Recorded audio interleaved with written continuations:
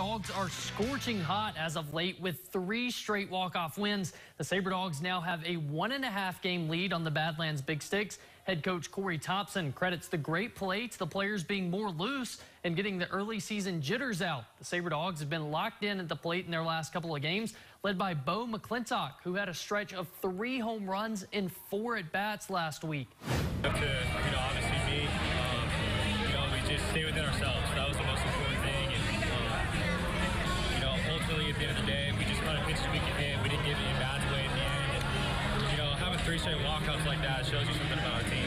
So, at the end of the day, pretty cool. Pretty cool that our team can do that 3 nights in a row. What an awesome game. The Sabre Dogs are back at home tonight against the Big Sticks.